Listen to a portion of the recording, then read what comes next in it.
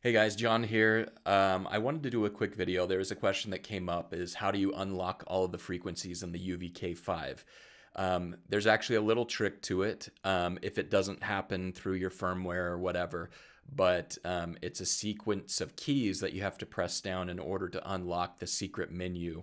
So what we need to do is first turn off your UV-K5, and I'm going to show you on this other camera down below how to go about doing that in a little bit more detail.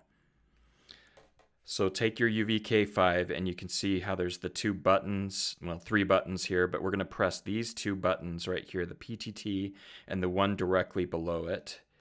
And then we're going to turn on the radio with our other hand, and what you're going to see how it says release all keys?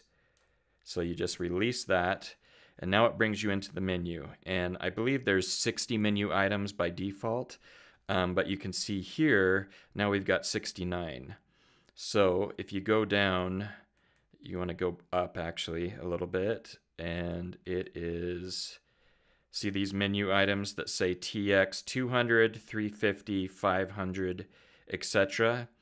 You want to make sure those are all turned on, and that will unlock any of the frequencies that you may have locked on your radio. So that's pretty much it. It doesn't take much.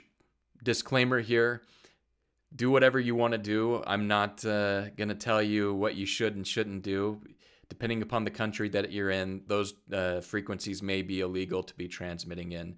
So I'm not going to harp on anybody for it, but that's how you can do it. And knowledge is king. This is John, KG7, AJM 73.